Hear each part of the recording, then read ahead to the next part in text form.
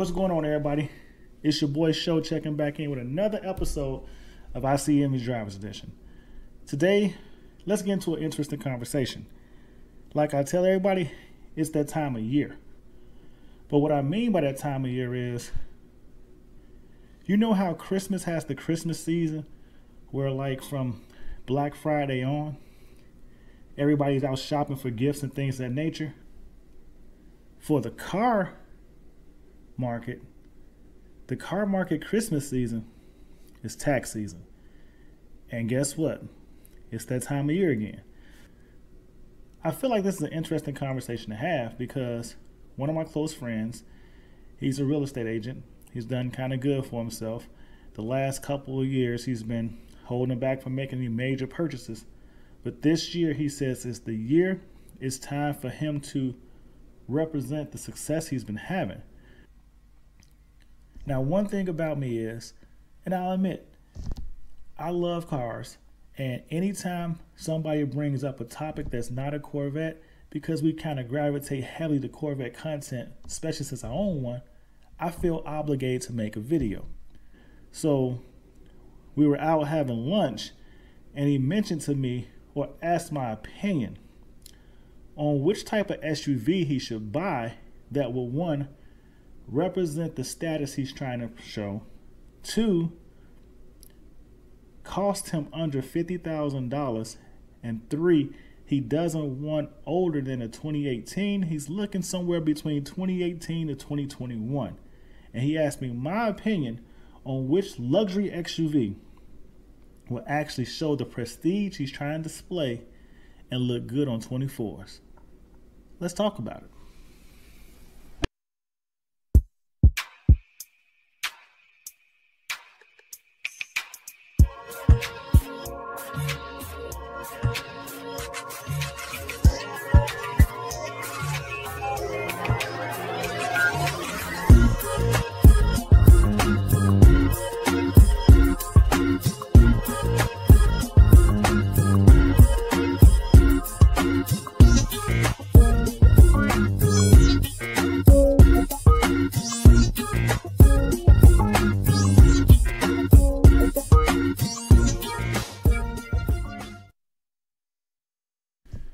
So realistically, he didn't give me free reign. What he actually sat there and said was he listed 5 cars he was actually interested in.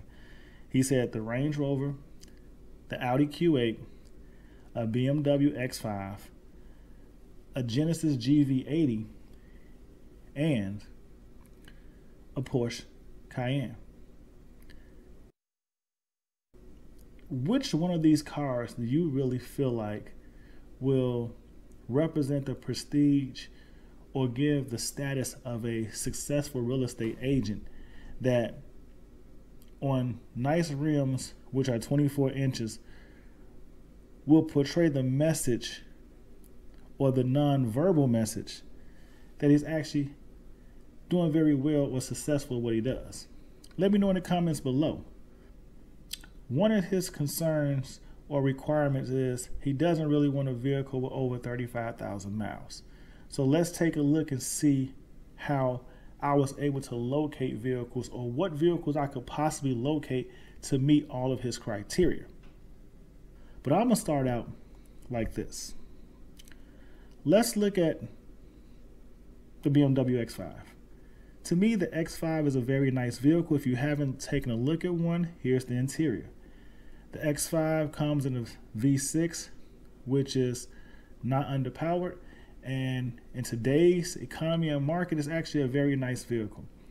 My wife has strongly considered one, so I've looked at them countless times before.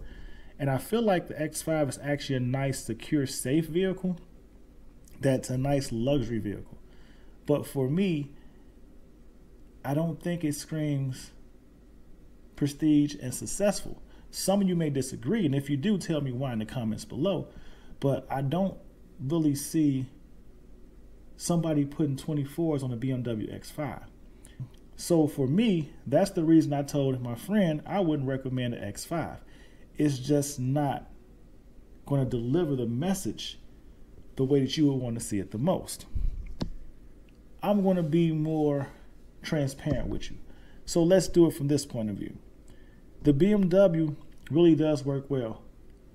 I can find several vehicles under $50,000, and honestly, the 19,000 miles was the lowest I found, came in at 46, but if I got closer to 30,000 miles, I could even get the truck a lot lower. The interior is not bad. It's actually luxurious.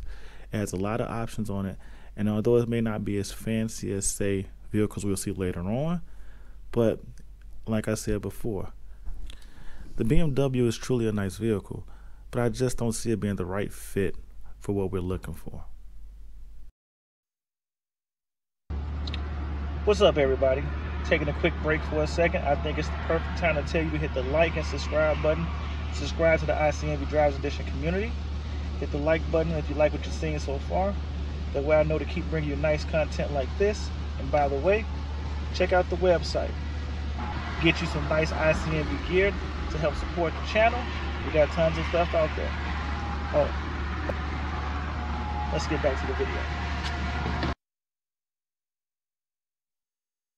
So let's move on to the Porsche Cayenne. The Porsche Cayenne is a very nice vehicle. But when you get to like the base V6 version, those superchargers and things of that nature, I don't really think it really delivers the way a Porsche should deliver. The interior on the 2018 Cayenne seems a little dated compared to everything else on his list. So as you take a look at the interior of this Porsche, I'm not going to ever say it's bad because it's truly nice and very luxurious. I actually like this interior for its day, and to be honest with you, even today I would still get a 2018, 2019 Porsche and drive it with no problems. But if I'm considering the other vehicles on this list, a Range Rover, an Audi Q8, a GV80, those interiors to me are just a tad bit better, or should I say modern, and more technologically advanced than the Porsche Cayenne. The Porsche Cayenne I found was a 2018, so I was able to keep him under the mileage. This vehicle had nice options on it, but like I told you, the design to me just doesn't hit the way I feel like it needs to hit to deliver the message he wants to portray. Now, also looking at sleek appeal, I just don't see a Porsche Cayenne being a big supporter of 24-inch wheels. And I think at the end of the day, we always want to come back to these 24-inch wheels that he want to put on the car. I think it's a certain look he's looking for, and that image is not going to be portrayed with a Porsche Cayenne. So I feel like for that purpose, it's the second car we can remove from the list. The third vehicle I want to go over is the Genesis GV80. Many people like this car because it reminds them of a Bentley truck.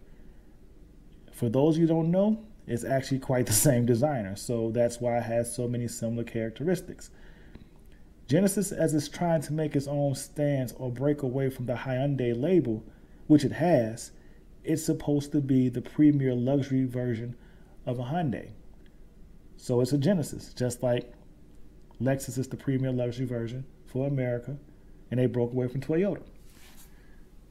The Genesis actually is a nice looking truck, and I feel like this may be one of the actual vehicles that when you put on 24-inch wheels, it has a stunning presence, and it may be going towards what he actually wants.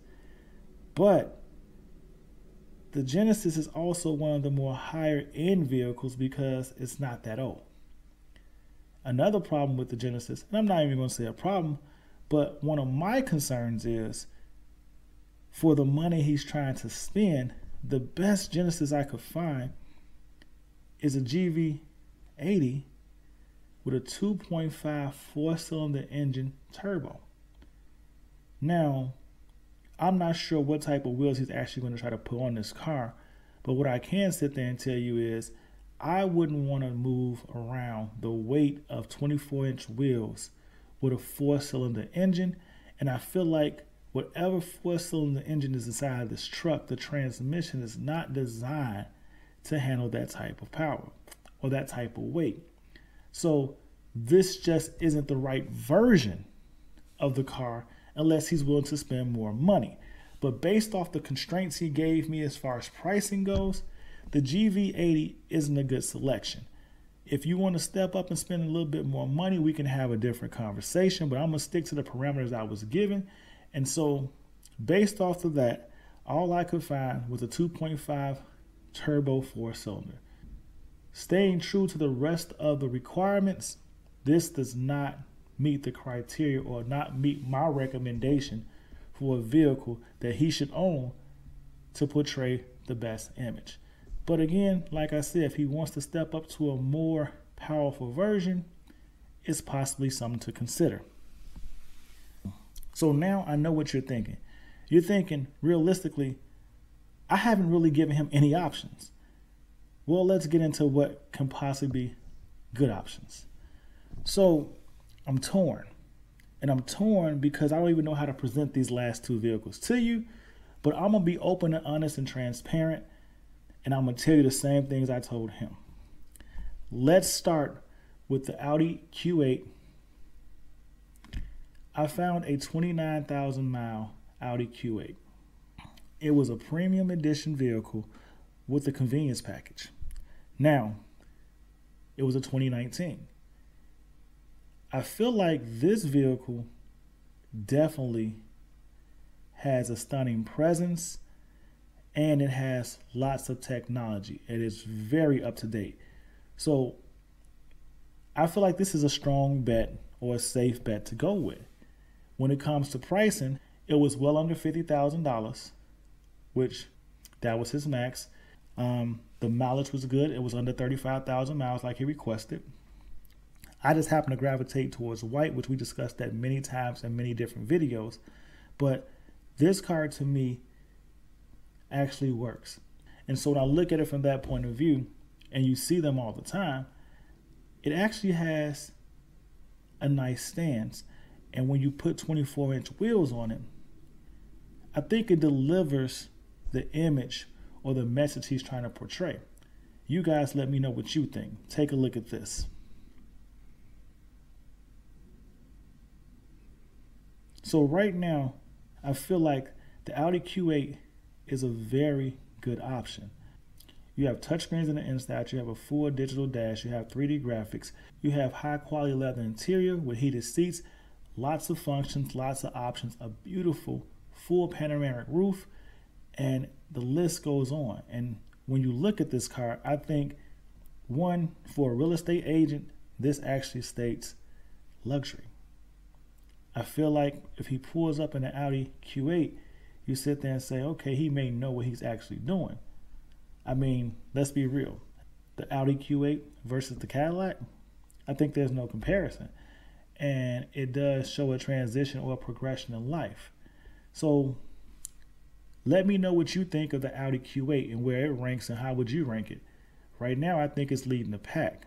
But remember, he also wanted to talk about a Range Rover. That brand carries a certain prestige. I do, if you ask me personally, feel like it's been diminished a little as the years have come along, as they've made smaller engines and lesser models to appeal to more of the public. But at the end of the day, it's a Range Rover. So I feel like for that purpose alone, him getting a Range Rover wouldn't need anything else added besides the fact he pulls up in a Range Rover. Some people may even look at him like he's doing too good and be concerned about him if he's selling a house. Now, if he's helping you get a house, you may feel a little bit different because you feel like, hey, he's good at what he does. Now, at the same point in time, I feel like when you put 24-inch wheels on a Range Rover, which I have done in the past, I loved my Range Rover, it delivers a whole nother presence, stance, and says a whole different message. But yet, this is so popular that even Range Rover sells their vehicle on 22-inch wheels, and they have so many replicas of the stock wheels in a size 24-inch that many people go out and buy just to maintain the same look or presence. But one thing I will sit there and say about the Range Rover is when you look at the Range Rover, it too has a digital dash with 3D graphics. It also has a touchscreen just like the Audi Q8 for the entertainment system and the climate controls. But what you get with the Range Rover for this value, I found a Range Rover slightly outside the specs, 39,000 miles. The Range Rover was $51,000, so it was just outside his budget, but it was a 2018. And it was a V6, just like every other car, minus the Genesis that we've looked at so far. But what you got with the Range Rover was it had more options for the rear seats. You could get heated seats in the rear, and you also had climate controls in the rear. You didn't get that option with the Audi Q8. So the Range Rover to me brought more to the table, and again, its name alone carries a certain presence. But, and just like I stated before, when it came down to the GV80, is it doesn't meet the qualifications. So there you have it. Out the vehicles he listed to me, and I told him the same thing, that the Audi Q8 pretty much is going to be your vehicle. Having this conversation with you guys and sitting back having this conversation with my friend at Chili's, y'all know Chili's, this is the information I share with him with my honest opinion. Before we started the comparison, I told him I believe it's only going to come down to the Audi Q8 and the Range Rover. To me, those two vehicles alone are going to deliver the image that you're looking for. Me personally, I was looking for a reason to not say Range Rover. And based off his criteria, it allows me to say no to the Range Rover. But honestly, if you are willing to sacrifice 4,000 miles more than what you originally set out to get, if you're willing to pay an extra $1,000, which shouldn't break the bank on any type of purchase, the Range Rover is really going to deliver the presence that you want. I was hoping it would have been $5,000 more, some significant change that would make me say it just doesn't fit for what you're trying to do or your budget or the requirements you're looking for. But honestly, I can't deny you, the Range Rover will bring the presence. If you're looking for the best deal and still having the presence, that to me comes down to the Audi Q8. Other than a BMW and a Porsche Cayenne, which to me doesn't have the presence, those three cars were probably the most budget-friendly cars on the list. And if you were looking to stay budget-friendly and really concerned about the budget, you have to gravitate to those three cars. If you're really trying to truly stick to what you're trying to say would deliver or have a certain presence, I feel like the Audi has a better presence than both of those cars. So to me, it's your clear winner. So for this video, please let me know what you guys think. Which vehicle would you go with based off what you've seen so far and the information I share with you? But the Audi technically wins this conversation based off meeting all the criteria. The Range Rover to me is the better fit. Those are the two options I would suggest. Let me know if there's any other vehicle out there you think could actually meet his criteria or be a good option. I would like to hear it. But as always, and I hope you enjoyed this video, ICNV Drive Session. Please hit the like button, subscribe to the channel, join the ICNV Drive Session community. We talk about interesting topics. We talk about fun topics like this, and we try to have a good time. I have tons of content coming your way, more conversations, more interesting topics. And if there's something you want me to talk about, shoot me a message on one of my social media sites. I'll gladly make a video about it. But as always, stay safe, stay blessed, and I will see you in these streets. Peace.